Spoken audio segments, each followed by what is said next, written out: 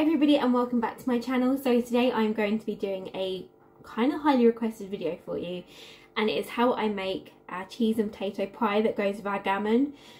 I hope this goes good. I've never really done a proper recipe video before, like I have but I haven't, so I hope you enjoy. For this recipe you will need around 100 grams of grated cheddar cheese. We use extra mature just because we prefer the flavour of that. Around 4 medium potatoes, some black pepper and some table salt, and then this is 1 slice of bread which I have blended up to make breadcrumbs, and that is as simple as it gets. So it's now time to prep your cheesy mashed potato pie. Firstly, you need to prep your potatoes just like you're making mashed potato, because that is how our recipe starts.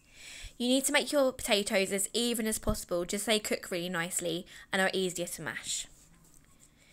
Now I boil these and then put them down to simmer for around 20 minutes, just like you would normally. I do check they're nice and soft before mashing.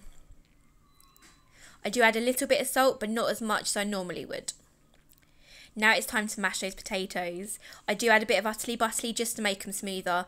I did add some salt and pepper at this point just for flavour, and I try that when I'm doing it. Now it's time to add your cheese. Give it a really good mix. I do 2/3 of the cheese that we actually have here, not all of it. You need to save some for the top and the middle. Now it's time to layer up. Use half of the mash that you've got there and layer it out as best as possible and flatten it out as well. Now add around half of the cheese you have left across the middle of your pie and top with the rest of your mashed potato. And then make sure it's really nice and flat on the top as well, so you can get all the nice breadcrumbs and cheese on top.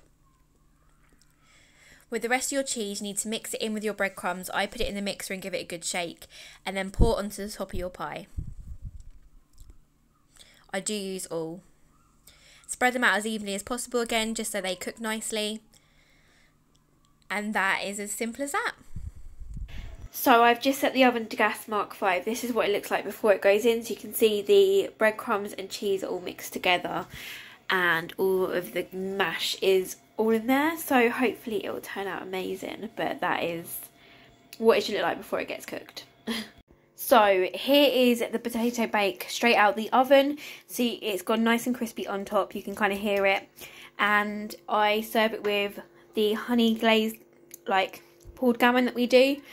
But that is what it should look like after around 20 minutes in the oven on gas mark 5. So I'm going to end this video in here because we just put a tumble dryer on.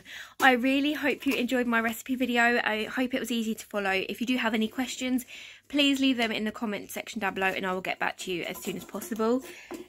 We absolutely love this dish. We honestly, it's one of our favourites. We choose that over cheese and potato bake, which we used to have. So I would highly recommend it. If you do make it, I'd also love to know. Sorry, little one's bugging me.